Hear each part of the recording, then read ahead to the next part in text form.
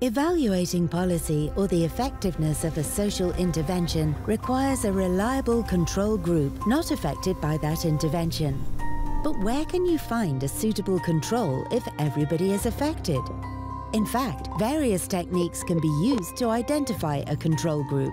For instance, it may be possible to compare subjects which are at different stages of implementation, or to compare groups that have been exposed to different levels of the intervention, known as intensities of treatment. Let's look at some examples.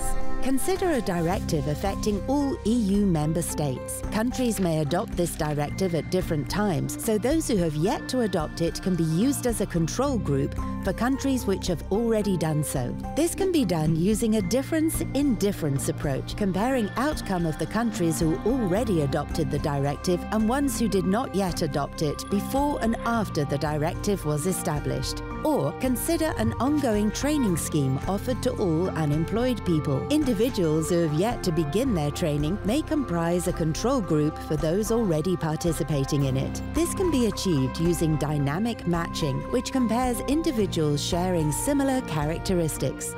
Finally, consider an EU-wide program which provides different amounts of funding to different regions. The outcomes in each region can be related to the degree of funding, identifying a dose-response relationship.